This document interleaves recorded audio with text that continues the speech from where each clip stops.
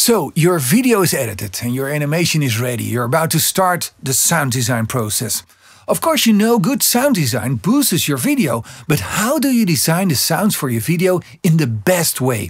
Hi, I'm Jente Gater from Voice Booking, and in this video I will give you 5 tips to make your project sound amazing. Amazing.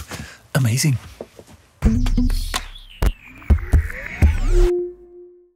Tip number 1.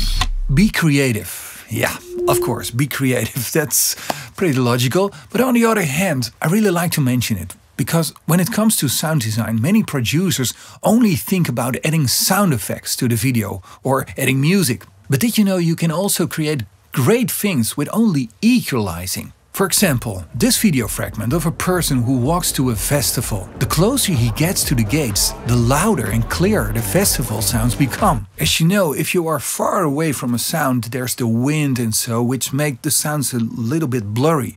And that's what you can show by doing equalizing. Another tip when it comes to creativity is try to think of different solutions for sounds. Don't use that swoosh whenever there's a movement, but try to use sounds that fits the subject.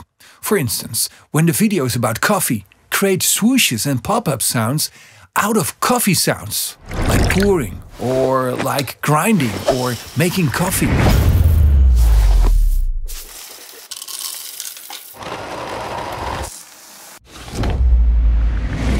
Tip number 2, timing. As you may know, timing is very important in sound design. If you place a swoosh a little too late or just too early, it doesn't feel right. And then it does not strengthen the video or animation. In those cases, you really need to focus on a micro level. So if you want real precision, export the video from the video software, import it into, for example, Pro Tools and do the audio mixing there. So always stay sharp, every split second counts. Okay, next tip, don't be boring. To stick to that swoosh example, if you swoosh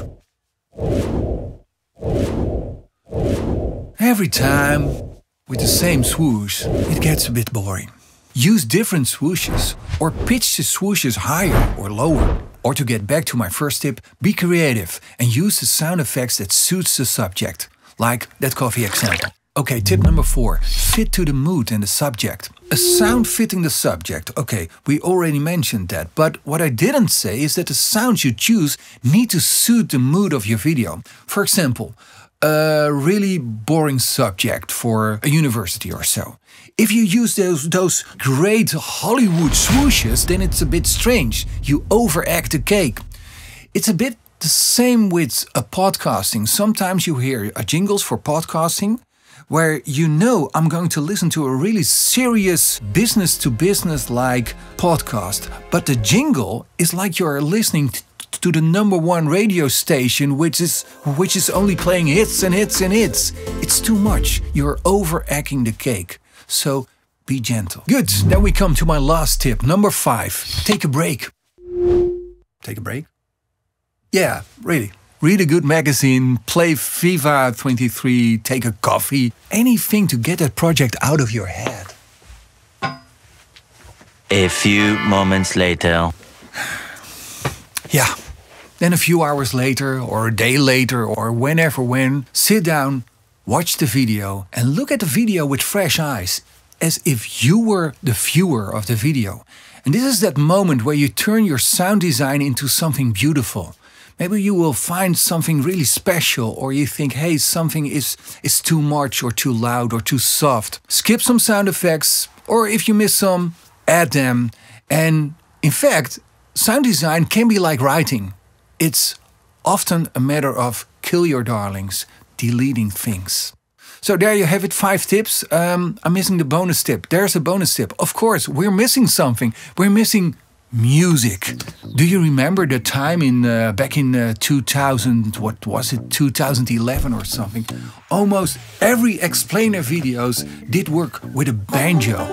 Oh my god. Every idea, every video has its own human identity. And try to find the music which fits that human identity. Don't think, okay, here's the music, let's put it under the video and we're done. No, there's an intro, there's the part where there's interest, there's the part where there's desire. So that AIDA model, awareness, interest, desire, action, it's also in your music, and try to edit a piece of music which fits to the model. And then there's something really magical happening.